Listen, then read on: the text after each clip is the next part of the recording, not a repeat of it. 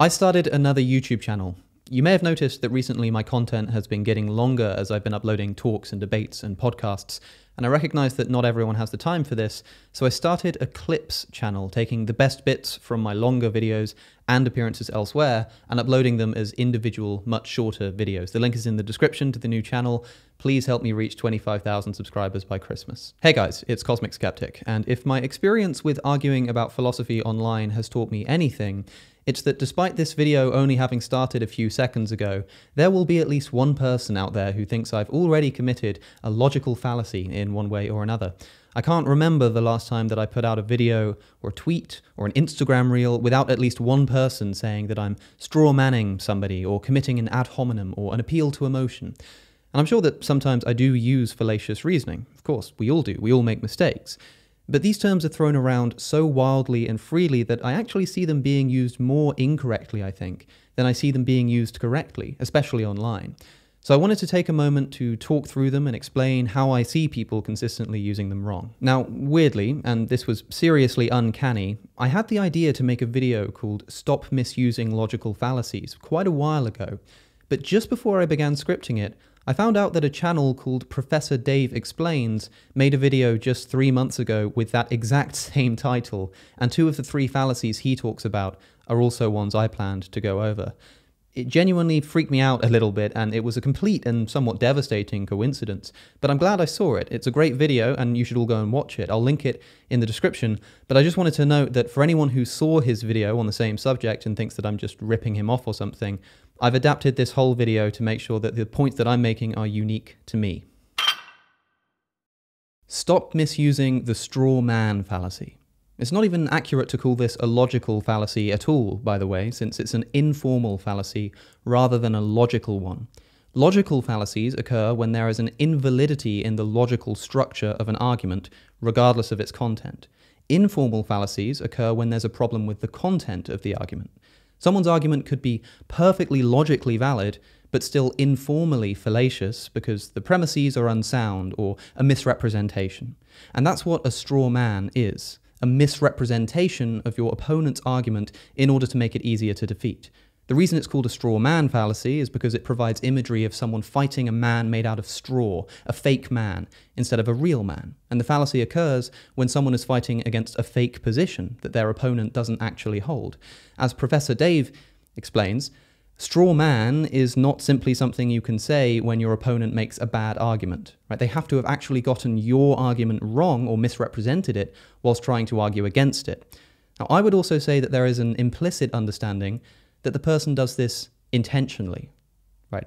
If I intentionally misrepresent an opponent's position by saying, for instance, all Christians believe that the Bible was written by God, but God didn't write the Bible, so Christianity is false, I've committed the straw man fallacy, since it's not true that all Christians believe the Bible was written by God. And I know this, that's not the Christian position. But maybe it's just easier for me to argue against this idea of God somehow writing a book. Maybe that's just easier for me to argue against than the real Christian position.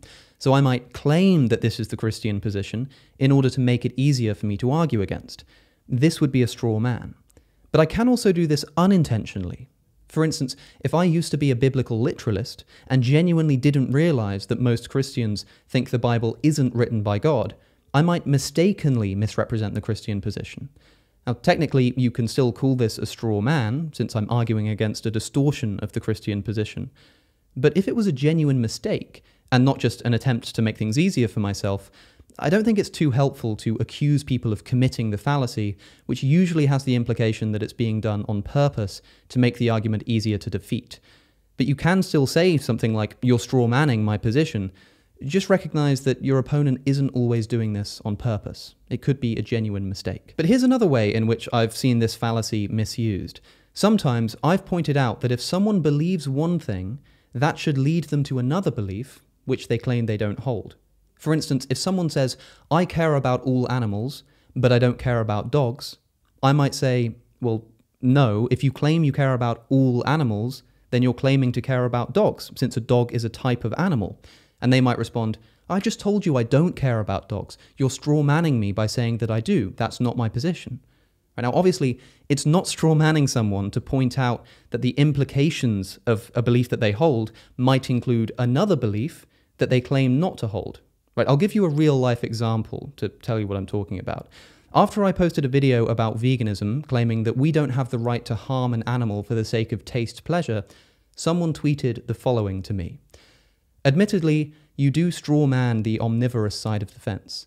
There are other options for nutrition, sure, but that doesn't mean it all comes down to only taste, as you continuously say it does. If you want to be taken seriously, steelman the opposing argument instead. So this person thinks that I'm strawmanning the meat eater's position by claiming that the only justification they have for eating meat is taste pleasure. Their position is actually that it's about getting proper nutrition as well. So when I say it's only about taste pleasure for them, I'm strawmanning them. But this isn't what's happened at all, right? My reasoning is as follows. Let's say that you think your justification for eating meat is taste pleasure and nutrition. Right? I make the point that it's perfectly possible to get the exact same nutrients without eating animals. And so you can't justify eating animals by saying you need the nutrients because you can get the nutrients elsewhere. Right? The only thing that you can genuinely not get anywhere else is the way the animal products taste. So that's the only thing that can justify needing to eat animals specifically and not some vegan alternative. So take stock of what's happened here. The meat eater says, I eat meat for nutrition. I respond by saying, you can get the nutrition elsewhere. The only thing that you can't get elsewhere is the way it tastes, which isn't a good enough justification to harm an animal.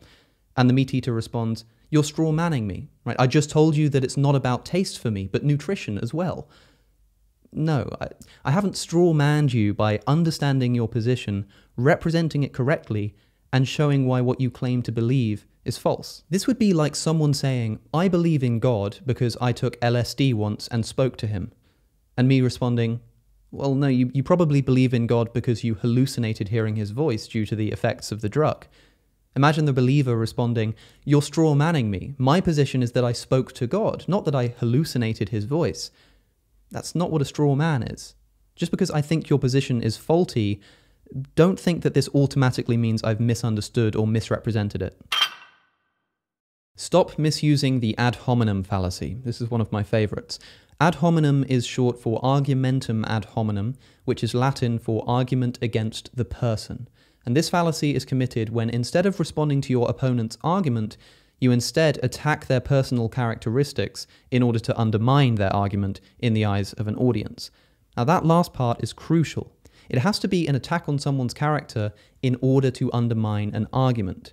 Merely attacking someone's character in isolation is not an example of the ad hominem fallacy. As Professor Dave also points out, an insult is not in and of itself a logical fallacy. As an example, if my friend Max puts forward an argument for the existence of God, say due to the apparent fine-tuning of the universe for life or something, imagine I were to respond by saying, Max, you're a liar and a fraud and a bad philosopher, so your argument must be wrong. This would be an example of the ad hominem fallacy, specifically because I haven't just called Max a fraud, that's just an insult. I've said that his argument is wrong because he's a fraud. But this obviously doesn't follow. Someone who is usually a liar and a fraud is still capable of putting forward a sound, valid argument, and that's why it's fallacious. Crucially, though, the way this is usually used incorrectly is people assuming that any time someone insults an opponent, it's a fallacy. And this simply isn't true. It's only a fallacy if the insult is used to undermine an argument. Just calling someone an arsehole out of the blue might be rude or inaccurate, but it's not a logical fallacy. Saying you're stupid, therefore you're wrong, is to commit the ad hominem fallacy. But saying you're wrong, therefore you're stupid, is not. Stop misusing the appeal to emotion fallacy. And this has become particularly apparent to me since I started promoting veganism. People often accuse me of an appeal to emotion because I talk about the fact that non-human animals have emotions that need to be morally considered. But that's not what the fallacy is. The appeal to emotion fallacy occurs when, instead of providing a proper argument in favor of my position, I just say something that will spark an emotional response in you to get you to agree with me that way instead. For example, if I were to say, hey, you should stop eating animals because look at this picture of a cute pig. Look at this video of a cow crying. It's so horrible and sad to kill them. We really need to stop this. Yeah, that would be an appeal to emotion. I'm trying to convince you, not by providing some valid philosophical argument, but by trying to evoke an emotional reaction in you instead. But the fallacy does not occur simply because someone talks about the emotional states of people or animals. Right? I can make a rational argument that bases morality on pleasure and pain that says something like, Premise 1, any being capable of suffering has moral worth. Premise 2, cows are capable of suffering. Conclusion, therefore cows have moral worth. This is a perfectly valid and, I believe, sound argument. Now, someone might be tempted to say, you're just appealing to emotion, talking about how cows are capable of suffering just to try to make us feel bad and feel sorry for them. But no, that's not what I did. Right? You can be completely emotionally uninvested in the suffering of cows, but still accept that the argument is ethically sound. Right? The mere fact that I mentioned the existence of a cow's emotions is not itself an appeal to emotion fallacy. Right? Similarly, if I argued that pro-lifers need to consider the emotional impact on a woman who was raped being forced to bear a child, it's not an appeal to emotion fallacy. Right? I'm not saying, oh, think of the poor women. I'm saying that ethics needs to be an analysis of what causes suffering, and emotional distress is a form of suffering. Right? Simply mentioning the existence of emotions and using this observation in an argument is not a fallacy. It's only fallacious if I'm using the emotional connotations of these concepts to try to win you over, rather than relying on the validity of the argument that uses these concepts. Here's another way that the appeal to emotion fallacy gets misused, this time using a real-life example, again from Twitter. It came at the end of a lengthy argument, but we were talking about people who call animal slaughter murder. I said, I can't deny that if you define murder as the taking of innocent life without good reason, then those who eat meat for taste pleasure alone are supporting murder. But I've never gone around pointing at people and calling them murderers. As you say, that's not helpful at all.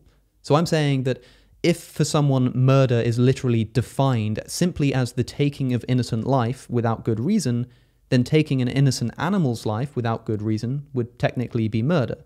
But I myself think that this is an unhelpful label to use. Here's the response. Well, here's the thing, Alex. The fact that you're using the word innocent in front of the word life is an example of appeal to emotion. It's one of the reasons why people ignore you. I repeat, I do not dislike you or your stance. It's your rhetoric that is what turns me off. So I'm committing an appeal to emotion because I defined murder as the taking of innocent life. Innocent life. The word innocent is obviously just a tool that I'm using to get an emotional response out of you, right? No. Right? I was using the word innocent because it changes the ethical situation if someone is innocent or guilty. Right? This is another example of someone hearing a word that sounds like it could have some emotional baggage, innocent, and immediately assuming that the only reason it's being used is for emotional reasons. But that's simply not what's happened here. Right? Imagine that instead of talking about murder, we're talking about false imprisonment. Right? And I say that false imprisonment is defined as the imprisonment of an innocent person. Now, this tweeter might say that I'm committing an appeal to emotion because I used the word innocent in front of the word person. But the word is necessary to the definition. Right? Without the word innocent, false imprisonment would just be defined as the imprisonment of a person. Right? And that would mean that all instances of imprisonment were false imprisonment, which is ridiculous. No, you need the word innocent to differentiate what it is that makes it false imprisonment. I'm not using the word innocent just to say, oh, look at the poor innocent man in prison or something like that. I'm saying that the prisoner being innocent is literally a part of the definition of false imprisonment.